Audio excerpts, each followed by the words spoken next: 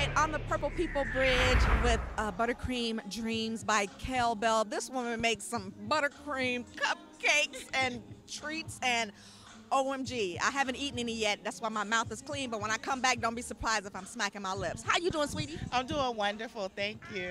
Well, welcome to On the Couch with Chris. Tell me a little bit about your sweet dreams, buttercream sweet dreams. Well, Buttercream Dreams was started while I was attending Cincinnati State. So I just started it for supplemental income while I was going to school full time. So it just developed into something bigger, and I just went on a little entrepreneurial venture with it, and ever since I've just been baking cake and catering food and stuff. So okay, well, everything looks really, really good. You even have some customized cakes that you do. That's right, I do logos on the cakes for businesses, or if you're having like a special celebration, I can put your face right on the cake and you can eat it too. So it's kind of like have your cake and eat it. Eat my face. That's right. Love it. All right, well, tonight we are on the Cassie Couch, and you have something going on that I really wanted you to share with our community because I didn't know anything about it, but it sounds like something that we all really need to find out more about. Tell me about it. Okay, I have the W.O.B.W Fund, and it's the will to enlighten, empower, and prosper. And basically, the W.O.B.W Fund actually provides one-time crisis financial assistance for crisis situations. So let's say, for example, me, I suffered stroke in 2008. And I wasn't able to get any type of physical therapy treatments or medications.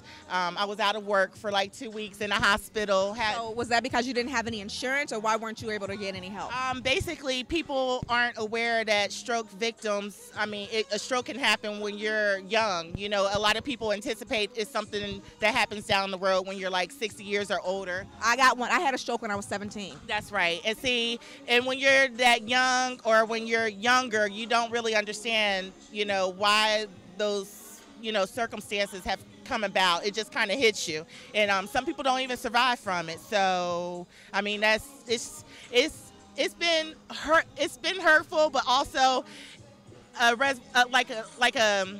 can I say? It inspired you to create this Right, particular exactly. project. It's kind of like my motivating force right now, because all I can think about is life and living and what I enjoy doing. So the cakes, and pleasing people, that's me. You know, I'm a server by trade, so I've been doing this all my life in hospitality.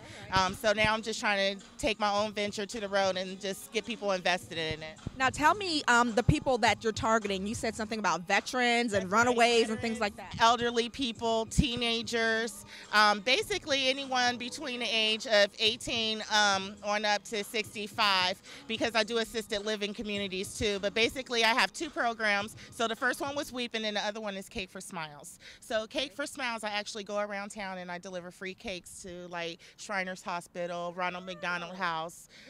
Yeah. And how would and what qualifies them for that? Do you just like show up one day and you're like, I feel like baking cakes for Shriners? It's because of people like you. You know what I'm saying? So like I kind of bridge communication with other organizations and things like that, and based on their needs, I basically deliver, you know. So I'm kind of there for everybody. Wow, you know, I had no idea that this was around. I have to commend you for that, because there's aspects of outreaches that I haven't even thought about yet, but all those things are necessary. Do you have a website or a way we can reach you? Well, the quickest way is on Facebook. Yes.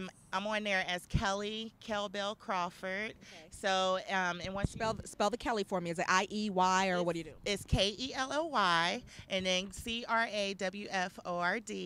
Okay, and then from my page you can be connected to the W.O.B.W Fund group, which gives you a little more information about my nonprofit. That will be down the road, but it's starting now. All right. You know, we talk about it now because it is something that's coming in the future. It sounds great to me. Thank you so much for sharing on the couch with Chris. No, thank you for taking interest, and I love it. Thank you. Hopefully we can connect later on. That's the plan. Cupcakes.